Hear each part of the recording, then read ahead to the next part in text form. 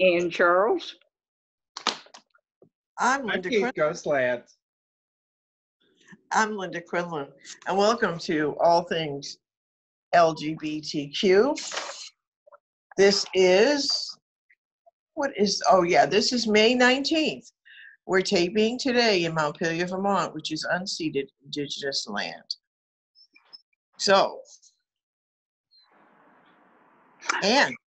Yes, I have some headlines, and I'm ready with them. They are as follows. News from Taiwan, largely good news. The president celebrates Taiwan same-sex marriage legislation anniversary. LGBT groups launch petition to allow cross-national same-sex marriage. And I have a picture now of the petitioners who are demonstrating to expand the rights that Taiwan already has granted its citizens. Finally, about Taiwan, the LGBTQ survey that was conducted shows that improved interpersonal relationships exist at work for Taiwanese LGBTQ people. That's very good news. Other news, the court orders the release of jailed LGBT Ugandans after coronavirus charges dropped. And this is the end of a long story, or maybe part of an ongoing story. I'll show you a clip of that. There are 23 men and women cowering on the forecourt of a shelter in Uganda. They're young and homeless, and some are sick. No. Stupid.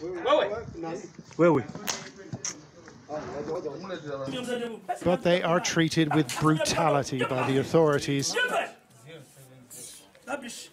because, say human rights groups, they're gay. These pictures, obtained by Sky News, show the mayor of a municipality near the capital, Kampala, beating shelter residents with a 4-foot cane. And he and his officials taunt and interrogate those trembling before them.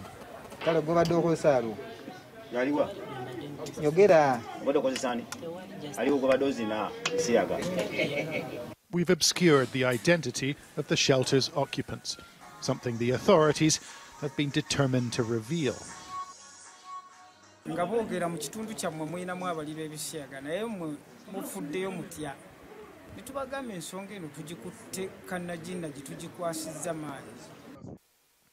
However, the official explanation for this raid doesn't mention homosexuality.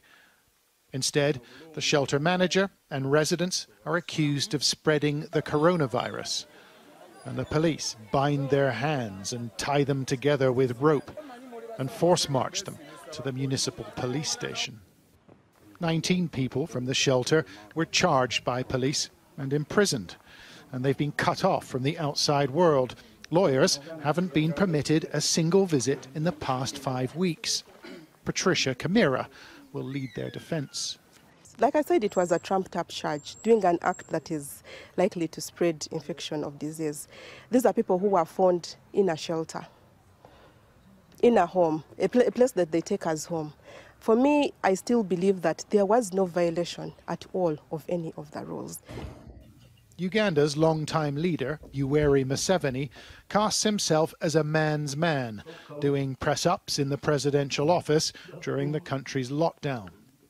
And he's got no time for sexual equality.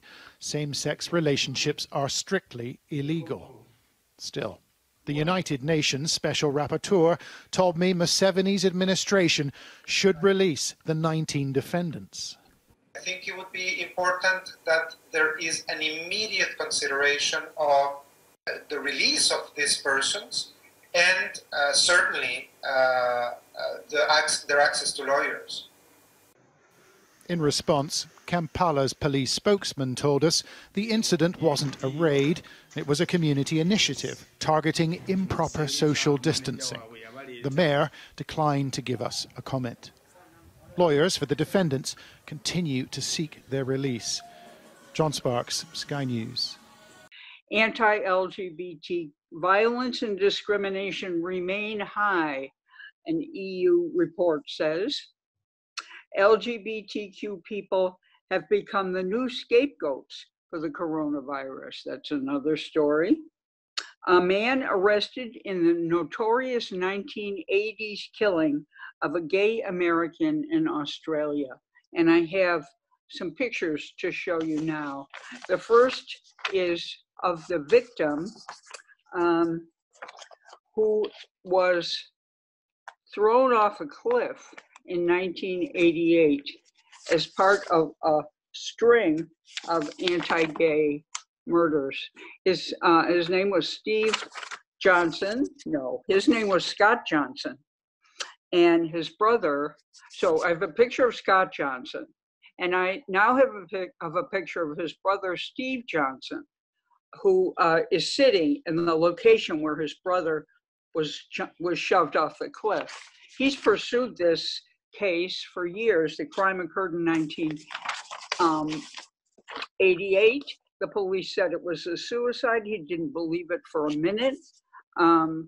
So several appeals occurred, and finally the police in New South Wales have reviewed the deaths not only of Scott Johnson, but of 88 other men between 1976 and 2000. And the police found that 20 were linked to anti-gay bias. So finally, someone has been charged in this murder of Scott Johnson, and that is 49-year-old Scott Witt. The police didn't release the name, but journalists found out about it. So there's that story.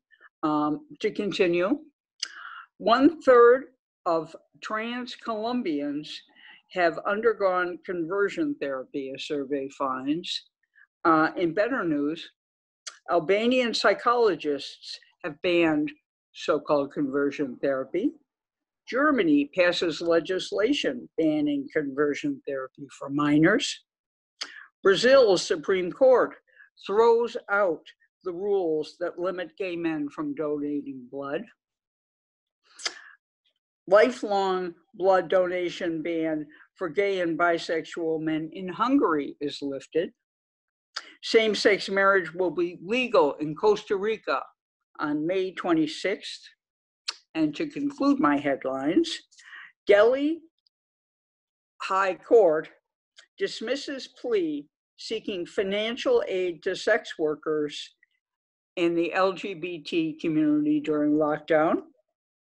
Iraqi politicians call for expulsions after the raising of the rainbow flag on certain embassies in honor of the International Day Against Homophobia, Biphobia, Transphobia, and so forth.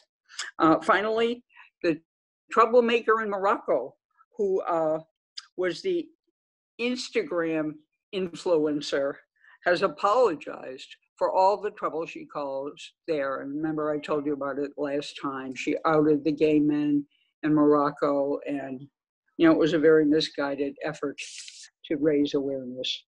So those are my headlines. Let's move on now to Keith. All right. So following up on some of the things that Anne had to say for international headlines has a connection with some things happening here. FDA, they might have gotten a letter from 17 state attorney generals saying that it was time to lift the ban on men who have sex with men donating blood and plasma. Now, the FDA had recently changed their regs so that if you were a man who had sex with men and were celibate for 3 months, you were an acceptable donor. What the state's attorney generals have said is that men who have sex with men should be held to the same criteria as everyone else. Of note, yes, indeed, Vermont's Attorney General T.J. Donovan is one of the people who signed on to this letter. T.J. did it without having to be prompted by the LGBTQIA Alliance of Vermont or Vermont's community organizations. He did this entirely on his own because he knew it was the right thing to do. Related story, Canada has finally decided that they are going to build the memorial to the fruit machine. And that's truly the language they were using, which is the equivalent of Vermont's lavender scare during the McCarthy era, where LGBTQ plus people were banned from serving in the military or in government positions. The reason it was called the fruit machine in Canada is they used this process where they would attach blood pressure cuffs, lie detectors, and then show people erotica and would measure your blood pressure, and if you started perspiring and if your pupils dilated in relationship to seeing same-sex erotica. How this equates to conversion therapy is that this was actually an early form of conversion therapy where they not only monitored your response, but you were attached to electrodes. So you got an electric shock if you were responding, and it was supposed to diminish those impulses. And then we're going to talk some about the legislature. The legislature is back in full force. They are meeting remotely. I spent most of today watching legislative hearings. They have decided that they have done all of the necessary COVID-19 emergency pieces of legislation. So now they're going back and looking at, okay, what were the priorities at the beginning of the session? And can we start taking those bills up again? And some of the things they're looking at is Act 250 reform, and in particular, the Older Vermonters Act, which I will talk about more in detail. What they've also decided is they're going to stay in session via the remote access until June. Then they're going to break June to the beginning of August, which is primary season, and there is a primary. You should be getting a card for mail-in ballots. Then they're coming back after the primary to finish their work. Part of that is they're only going to do the first 3 months of the next fiscal year, then come back and look at what is the economic status before they move on for more conclusive. So with that, we're going to turn it over to Linda. Well, thank you. My first story is about Ian Northrup, who is a friend of ours in New York City and also co-host of Gay USA.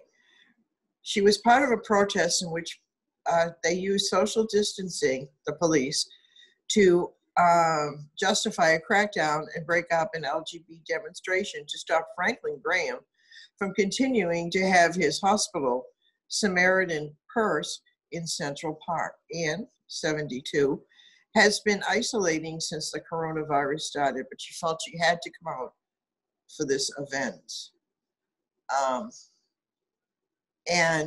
And protest to make it clear that allowing religious organizations that oppress LGBTQ people would not be tolerated. As we talked about last week, Graham's organization would not let LGBTQ people volunteer, and everyone who worked there had to sign a statement of faith. Everyone wore a mask and was socially distancing, but the police still broke up the demonstration and gave Miss Northrup a summons to appear in court. We also learned that Reverend Billy, who was reported on last week, also received a summons. And I have a picture of both of them together, a picture. So we'll move on from that. The U.S. Navy has granted a waiver allowing a transgender service member to serve in their preferred gender. This is the first waiver approved since Trump's military ban went into effect. The name of the sailor was not available.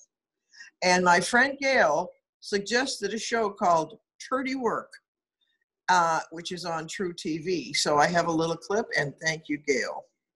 Why couldn't this happen 30 years ago? I'm all dried up and all my cracks and crevices, I got chunks falling off me, I got friggin' kittens growing off my friggin' top lip. That ain't right. We've got a town office, we've got a fire station in a town of 500 with only 4 paved roads. That's pretty significant. I'm Dale. I've been working with Mary for a little while now. I just love him to death. He comes up with the darndest ideas. My name is Tammy. They call me the bitch on the hill, because I am. The concept for Turdy Works is simple. I find turds, I make crap, and people buy it. Instead of a popsicle that's a poopsicle that tastes like crap. Since then, it's grown into like 50, 60 different products. We got dingleberries with hairy balls. The best sellers are the poo-poo blocks. A lot of people have great ideas and launch big companies. Mine just happens to be I have a wonderful wife I've been with for 14 years. She basically stole my heart. And then we fostered 3 little kids. You guys are stuck with us. My parents play with poop. This is really embarrassing.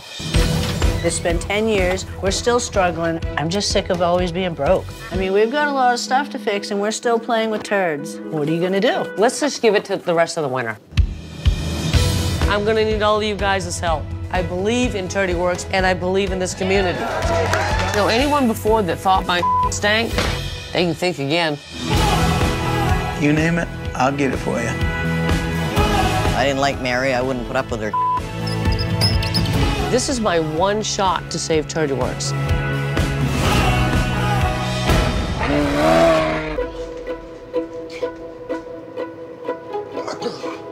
That's awesome.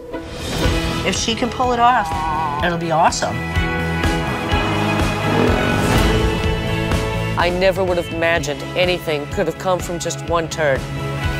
It's like a girl's dream come true. Hey, Tam, I got you a box of alpaca turds. You've lost it. They squeeze right out of the butt, you know, like one of those little things. Oh, I shouldn't have done that. Oh, no, I stuck my finger in my mouth and on it.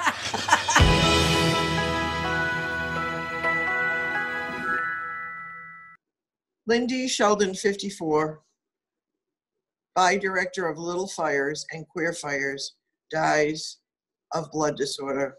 She was known for her indie films, which include Hump Day and My Sister's Sister. And David Carter, best known as a Stonewall historian, has died at 67. And a little shout out to our friend Carla J, who has a article in the LA Blade. It's really good. It's called The Lesbian Stonewall. You can read the entire article at www.losangelesblade.com, category opinions. So on that note, I will move on to Anne.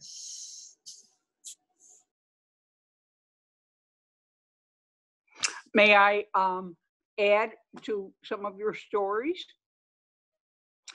Thank you. You're muted, but I'll take that as permission. The thing about the Ann Northrop arrest is they, or the summons, they were holding a press conference. As we reported last time, Samaritan's Purse had been driven out of Central Park through their activism largely. And they were holding a press conference to confront the governor and the mayor and the hospitals and inquire how this deal with the devil happened to begin with. They were socially distanced, as you said. They were told to disperse and had arranged for media coverage, long distance media coverage of the press conference. So they still had the press conference. Anne got a summons that had all the information wrong on it.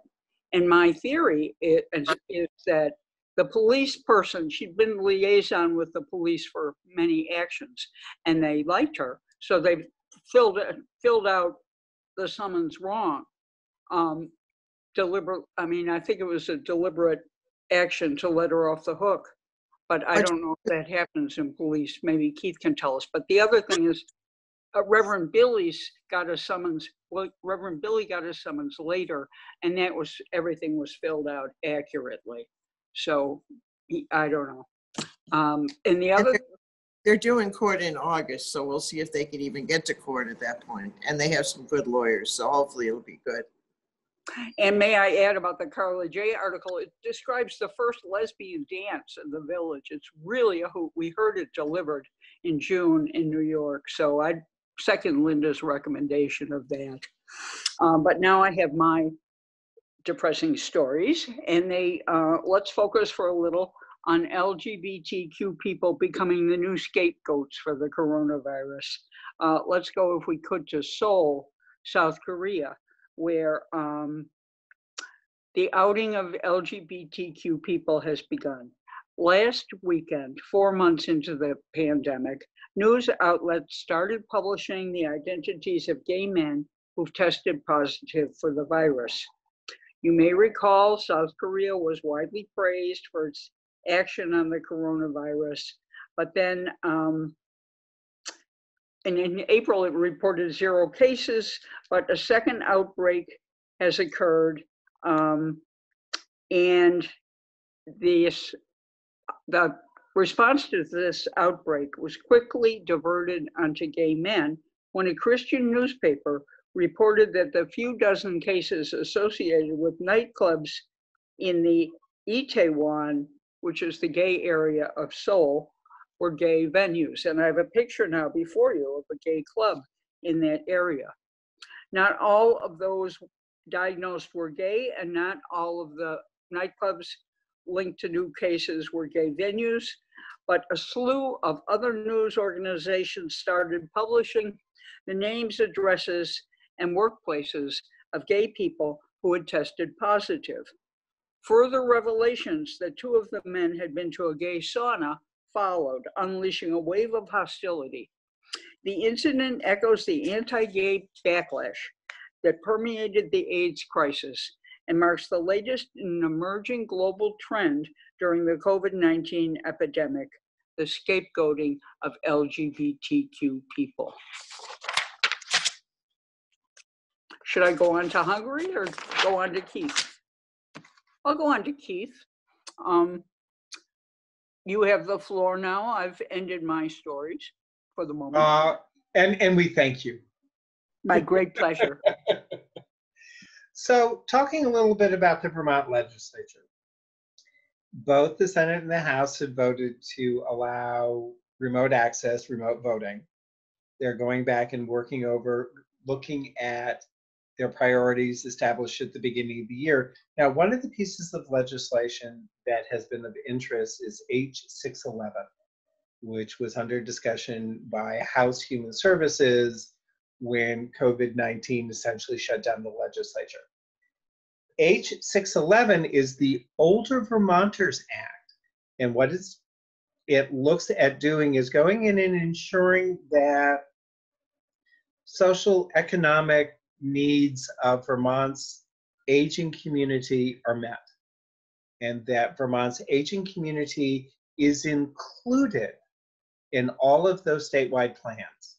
One of the conversations that was happening today is that COVID-19 showed how the seniors community had been left out of a lot of the emergency planning protocols that have been put in place. One of the areas that was specifically discussed were adult daycares, where there is actually an adult daycare in the central Vermont area that has indicated that they will not be reopening because this is taking such a financial toll on them that they no longer have the resources. So part of the committee discussion was, how do we put in place mechanisms to ensure that that type of financial support is given to those essential services, so that when you get through the emergency, those services are still in place.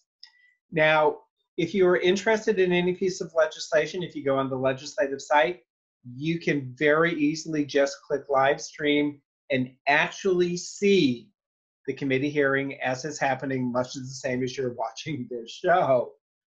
The other piece that I'm really going to be looking for, and there's actually 2. One is the constitutional amendment which is the equality of rights. And what this does is it takes all of the protected classes that we've been putting into statute over the years and elevates them to the constitutional level, so that if there is another hostile federal regime, we know that our protections in Vermont are secure. The other thing we're going to be looking for is if the legislature does pass a bill that would give the Secretary of State the authority to authorize mail-in ballots for the upcoming election. And the conflict between the Scott administration and the current Secretary of State, the Scott administration says they're kind of uncertain about how this would work. They need more information before they would be comfortable making a decision that, yes, this is what we're going to do. What the Secretary of State's office has tried to say is the decision about if we are or are not going to do that is a secondary conversation. The first conversation is, if we were to do this, how would we do this? And do we have all of the supportive protocols in place that we then could do it? And what the Secretary of State's office was saying was that the notification going out to the town clerks, the printing of ballots, just the protocols of how to do it need to be put in place now, so that we can then make the decision of, okay, is this what we want to do? So with that said, I'm going to turn it back over to Linda. Well, hi again, and thanks, Keith. That was informative information. I would like to talk about bisexual author Samantha Irby, who breathes life into all her intersections. She is a New York Times bestseller writer who recently released her book called Wow, No Thank You, and is one of the Advocates Women of the Year. Her blog is called Bitches Gotta Eat. She writes about her intersectionality that is never dogmatic or academic. As she says, she's Black, fat, bi, has Crohn's disease, and gets to the heart of our daily interactions with life's most irritating people. And here's a picture of her. Did anybody watch The Fosters? It was a show that was on TV about a lesbian couple who are raising foster children. Anyway, there's been a spin-off from that show, and it's being streamed live on Hulu, and it's called Good Trouble, starring Zuri Adele, Sherry Cola, Emma Hutton, and Haley Sahar. And it's heading for their third season. I was going to start watching it if I can. And it features an Asian American lesbian and a bisexual Latinx man. So that should be really interesting. I like The Fosters. It was a little hokey, but I kind of liked it. And Beckett Cipher, son of Melissa Etheridge and Jane Cipher, dies at 21 of opiate addiction. David Crosby is the father of both her children. And sadly, a transgender woman was brutally murdered in San Antonio barbershop. Hello J. O'Regan was 20 and was getting ready to open up the store. The shop was locked, but was open to a man that said he would like to make an appointment. He left for a minute and then returned back into the shop with a gun and a knife. He forced the workers into the back of the shop. Video shows him choking O'Regan. The other two workers managed to escape. He then stabbed Orion to death. Damian Campbell, 42, has been arrested after he gave his real name when he made an appointment. Can you believe it? David Carter, best known for Stonewall Historian, has died. He was 67. San Francisco History Museum plans are shelved amid the virus pandemic. The San Francisco nonprofit is instead pivoting its efforts to creating a virtual museum and archival center using the vast holdings they've collected over the last 3.5 decades. And a shout out to Little Richard, rock and roll pioneer, dies at 87. He was born in Macon, Georgia, and has been in poor health for the last few years. His breakthrough single was Tutti Frutti, and it was originally about anal sex. But his manager, however, wouldn't publish the song unless he cleaned it up. He was conflicted about his homosexuality, but at the end, he seems to have come to terms with the fact that he was gay.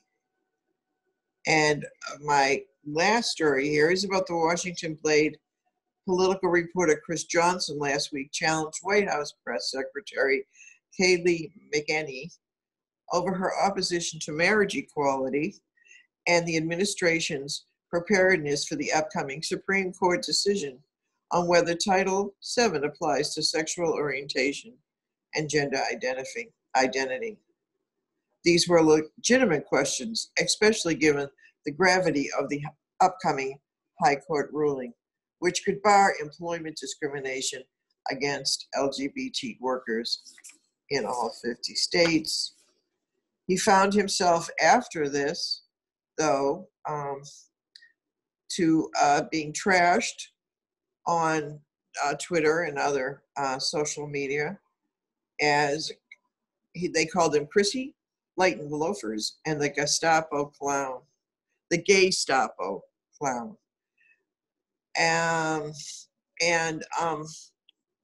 He, was also trashed on by Rush Limbaugh and that gang at Fox News. So anyway, that's it for me. So I will pass my torch to Anne, I guess, isn't it? Okay, well, you're going to introduce an interview. I was about to do it since I was. Are we doing it now? Okay. I would like to introduce Pete did a fabulous interview with Deb Ingram, who is Chittenden County Senator running for Lieutenant Governor. So let's look at that. I want to welcome you all to our first All Things Zoom interview. And I couldn't be happier that it's an old friend and actually one of our most frequent guests. Please welcome back Chittenden County Senator Debbie Ingram. Welcome. Thank you so much. It's great to be here.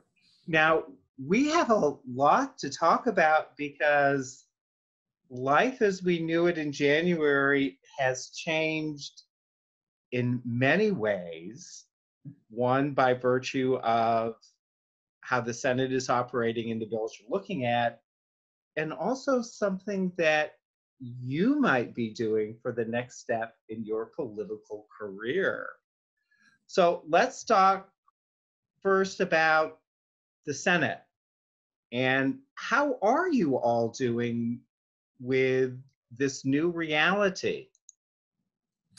It is a new world, for sure. Well, we are doing this same thing that you and I are doing now. We're doing a lot of Zoom remote meetings. And actually, I'm on the Health and Welfare Committee. And so we immediately jumped in to pass some emergency legislation to make sure that our healthcare system was working well for Vermonters as we began dealing with the pandemic.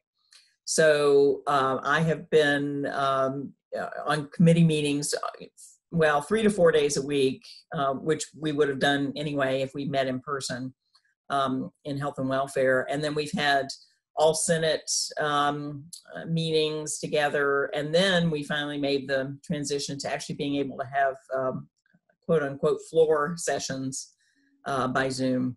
So we've been doing business and actually passing legislation. So now, it's quite a steep curve. Yeah, now, do any of you actually come into the building anymore? We did at the very beginning. We had we've had 2 sessions since this all began. with only 16 of us, because that's a quorum in the Senate, and we had to pass some legislation before we gave ourselves permission to do things remotely. So we've done that twice, and we were socially distant, and we wore our masks and our gloves, and we followed the guidelines. But now we can do everything remotely. Now, and this has worked out well. And if I, as a constituent, have an interest in a particular piece of legislation, is there a way that I can track it in committee and see what it is that the committee is taking for action, or testify if I wanted to? Yes. So the legislative website is still functioning well and updated all the time. And so you can see our agendas when a piece of legislation is coming up. And then when we're actually in session meeting, we have our Zoom sessions are broadcast on YouTube. So you can follow along on YouTube. But if you wanted to testify, then you'd have to contact the chair and the committee assistant beforehand and be invited into the Zoom platform. So we are trying to avoid having Zoom bombing, which has unfortunately happened. So that's why we put it on YouTube for people to watch. Now, you had mentioned that health and welfare had passed, and very quickly, some COVID-specific pieces of legislation. In other states, there's been some conflict between the legislature and the administration about how the administration had approached COVID. How do you all feel about what our administration has been doing and their approach? I think for the most part, we've all been very pleased with how the administration has handled things, and we especially appreciate the caution and the ability to listen to our scientists and our doctors to make decisions, which is something, of course, we don't see at the national level necessarily, so we're happy to see that. I think the biggest concern we have, though, is the lack of preparation for the huge number of claims for unemployment insurance, and how that has really been kind of a mess, to use a technical term, when people have been calling in and trying to make claims, and then when they've had issues or problems with their claim, trying to get back into the system to get somebody to correct it. And that has truly been a terrible hardship on many Vermonters, because they've had to go for weeks with their claim not being processed properly, and then not having any income. And so really, we've unfortunately heard from some very desperate folks. That's been the worst part of the response so far. Now, is it possible that the legislature is going to step in and take action, or are you somewhat confident with how the administration has tried to turn that around? Well, that is really a function of the Department of Labor. So what the legislature has been able to do is put pressure on them. We've had the commissioner come in and speak to us in various settings several times. We have individually emailed and called different employees in the Department of Labor. The House members actually did take it upon themselves to be able to enter the portal that the Department of Labor runs to actually check on individual cases of constituents. So they've done some of that. So we've tried to do as much as we possibly can, although it is essentially an administrative function. Now, building off what you had said about, we had Vermonters who were waiting for a paycheck and waiting for the additional monies that had been promised to come in. I noticed that the legislature had taken action to try and put in place moratoriums on evictions and foreclosures. Are we likely to see more of those types of actions? I think that we've laid a good foundation. We did pass that legislation. we reached out to financial institutions and to landlords also, and have encouraged individuals to do that, because we have been told that there are a lot of institutions that are willing to work with their people who've borrowed from them to work out a different payment schedule. So, we've taken quite a bit of action in a lot of different areas. And I think at this point, we feel like we've covered most of the essential things right now. So we're actually beginning to move towards some of the legislation that we had passed out of committee before the crisis began. And we're just yesterday, we started expanding to look at some of the bills that we were trying to pass before this all started. Which is a wonderful segue into the, other than COVID, you all had, and you personally had some priorities of actions that you wanted to see during this second year of the biennium. What are those pieces of legislation that you're really hopeful are still going to see some action? And is there a sense of how long the session might now last?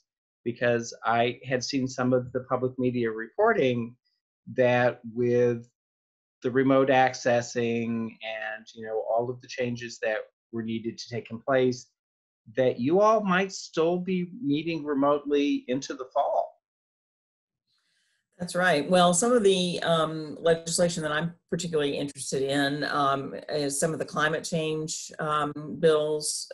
I've been on the Climate Caucus and Climate Solutions Caucus, and especially the Global Warming Solutions Act. The House passed that, so it's coming over to the Senate.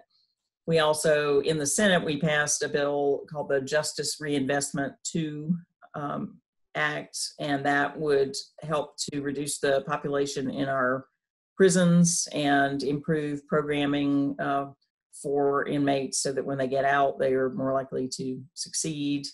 So we are hoping the House will take that up. There are a variety of, since I'm on education and health and welfare, there are a variety of different bills that we've been working on in education, delaying our changes in special education so that we're better prepared for them, and also restructuring how the teacher healthcare bargaining happens. So some of those things are still important to us.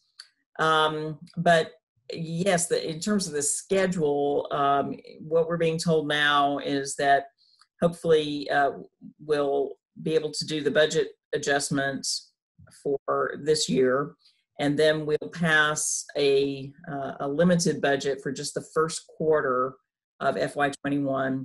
Hopefully we're going to get that done by mid-June. Then we'll stop from mid-June through the primary, through about mid-August. And then we'll go back to have a better sense of how much federal money we'll be getting, what our revenue looks like, so that we can do a budget for the rest of fiscal year 21. So that's what we're looking at now. Okay, so a couple things that you touched on quickly. I mean, first, climate change. I mean, certainly with the stay-at-home orders, we've seen some of the dramatic benefits from reducing carbon footprints. But let's talk about education and funding in maybe Vermont colleges. Yes. Since you're on the education committee and all of a sudden it became more of a priority than when you thought at the beginning of the session, what are you all thinking and how might you all be approaching that? Well, we do have a financial crisis in our colleges. We were working on trying to provide 2 years of free tuition to Vermonters for community college. That we had a bill that we were working on when the crisis struck.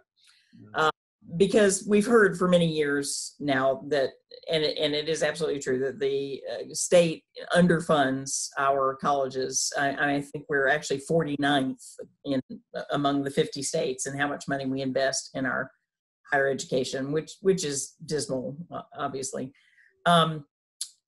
But we had we were taken by surprise with the chancellor's kind of nuclear option of actually shutting down some of the campuses, and that of course catalyzed everybody into action, though, because these colleges they're important, of course, for the students. They're important employers for teachers and other staff. And they're really cultural centers in the communities in which they're located. So this would have a devastating effect, all across the state. So now that proposal has been pulled off the table, we're working to use some of the federal funds that we're getting in to do some transitional funding for a period of time, so that we can call in consultant to help analyze the situation and work with the trustees and come up with a long-term solution that will make sure that we can keep those colleges open. So might education and free tuition be part of someone's platform who might just happen to be running for lieutenant governor? Well, that might be true. That might be true. Well, I am running for lieutenant governor. Thank you for that segue. And yeah, truly, I think that this crisis has helped us to shine a bright light on the gaps that we have already in our systems. We're just seeing the problem with education. We're seeing the problems with broadband. We're seeing that if Vermonters had been making higher wages, they would have had some savings to draw on, so that 2 weeks of not getting paid wouldn't be devastating for them. We're seeing that if we had paid family leave, that could help tide people over. We're seeing all sorts of problems with our systems. And one of the reasons that I'm running for lieutenant governor is to say, yes, this is a crisis, but let's also view it as an opportunity, because we obviously too were able to address some of these problems literally overnight. Our homeless population, we were able to house, and the Burlington mayor put motor homes on North Beach. We put folks in motels. It's because we decided as a group, and we had the leadership to know that this is urgent and we have to do something about it now. If we brought that courage and that political will to all of our various problems, including college tuition and all kinds of other things, then I think we would really see some big changes in our society. And that's the kind of vision and the kind of forward thinking that I want to bring to the office of lieutenant governor. And from reading your statement on your campaign page, you are someone who has confronted challenges and showed incredible strength and resilience. So what I would ask you is, why this move now? Why is this the time Deb Ingram should be Vermont's lieutenant governor? Well, originally the reason I've been thinking about it for a while, but just for a practical reason, when David Zuckerman, the current lieutenant governor, decided to run for governor, it created an opening.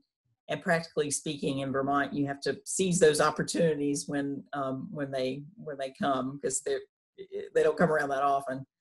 But I do think that the timing has been really really special, because yes, from my my early days, my dad died when I was 16, to my early career when I was discriminated against and fired from work because of my sexual orientation, to living overseas in a developing country in Bangladesh and having to deal with the challenges of that existence, to my recovery from alcoholism.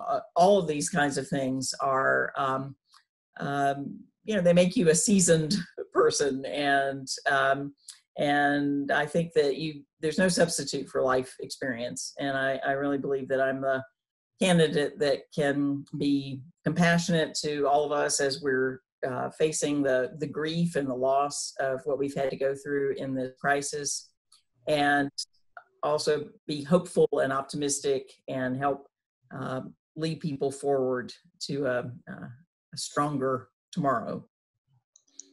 And I've always been impressed by your honesty and integrity and your willingness to respond directly to a situation. So as we are rapidly running out of time, people who want to become involved in your campaign, we will put the contact email address on the screen.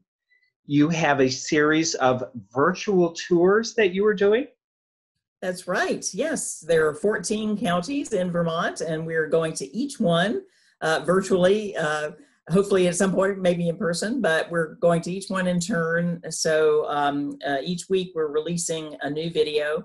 Next week we'll be releasing the one on Washington County, and I'll be interviewing people who are doing exciting things, either businesses or nonprofits in Washington County, talking a little bit about things that are fun to do once we can get out again, and also looking at the historical contributions that the county has made. So they'll be on my YouTube channel. You can go to my website, ingramvt.com, to get the link.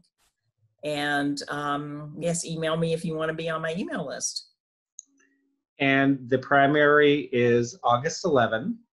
That's right. And before we started taping, you said that people would probably be receiving postcards encouraging people to do a mail-in ballot that needs to be received by your town clerk on or before August 11th. And you were endorsed by LPAC. Yes, I was. That's right. I'm very excited. Yeah, I'm very pleased. And that wasn't a merely, here I am and I fit your profile. You needed to be interviewed by them, and they needed to say, yes, what you stand for is something we would support. That's right. That's right. Yes, yes. And I would be the first openly lesbian statewide office holder in Vermont. So. And it would give me more than ample opportunity to come back and say, old friend, it's time for us to talk again. I would enjoy that very much. So with that, thank you very much for being our first Zoom interview, and good luck with your campaign. Thank you. Thank you. It's been great to be here. Great interview, Keith. Yeah. Very informative. Of note, this month on Deb Ingram's virtual tour of Vermont, it's Washington County. I watched it. Very Okay. informative. Mm-hmm. All right. So with that, Linda. I say, even during these hard times, we do what we can, and remember to resist. Yes.